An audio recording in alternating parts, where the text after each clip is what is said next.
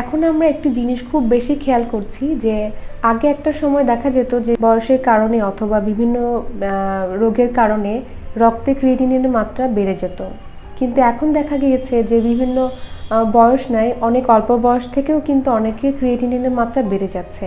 সেক্ষেত্রে এটি খাবারের যেই নিয়ন্ত্রণ, যেটা আমরা বলে থাকি যে খাবার গ্রহণের মাত্রা, আমরা অনিয়ন্ত্রণের কারণেই কিন্তু এই সমস্যাটা বেড়ে যাচ্ছে। যদি আমাদের রক্তে ক্রিয়েটিনিনের মাত্রা বেড়ে যায়, সেক্ষেত্রে অবশ্যই আপনাকে মনে রাখতে হবে যে পটাশিয়ামযুক্ত খাবারগুলোকে আমরা কিছুটা কমিয়ে নিয়ে আসব।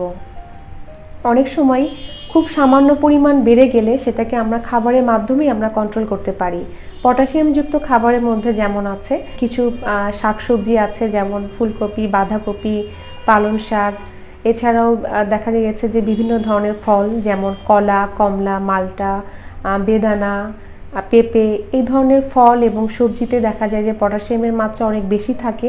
যাদের ক্রিয়েটিনিনের মাত্রা রক্তে বেড়ে যায় তারা অবশ্যই এই ধরনের সবজি এবং ফল গ্রহণ থেকে বিরত থাকবেন।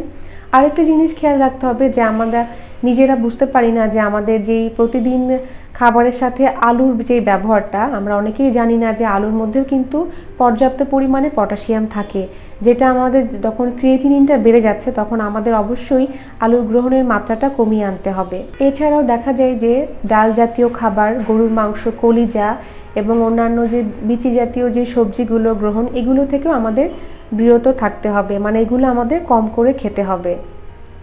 যদি আমরা প্রতিদিন খাদ্য তালিকায় এই ধরনের খাবারগুলোকে বাদ রাখি এবং একটা ব্যালেন্স অথবা সুষম যে খাবারটাকে আমরা বলছি সুষম খাবার গ্রহণ করে থাকি, তাহলে অবশ্যই আমরা ধীরে ধীরে রক্তে ক্রিয়েটিনিনের মাত্রা কমিয়ে আনতে পারবো। একটা জিনিস সবাই খেয়াল রাখবেন যে রক্তে ক্রিয়েটিনিনের মাত্রা যদি খুব সামান্য বেড়ে যায় তাহলে খুব বেশি ভয়ের কিছু নয়, কিন্তু যদি আপনি এই ক্রিয়েটিনিনের মাত্রাকে যদি কন্ট্রোল করতে না পারেন, খাবার গ্রহণ যদি আপনি বিরত না থাকেন, তাহলে এটি পরবর্তীতে অনেক ভয়ের কিছু হয়ে যেতে পারে, যখন আপনার করার আসলে অনেক কিছুই থাকবে না। সময় থাকতে আপনারা খাদ্য অভ্যাসকে পরিবর্তন করুন, সঠিক খাবার গ্রহণ করুন, সুস্থ থাকুন।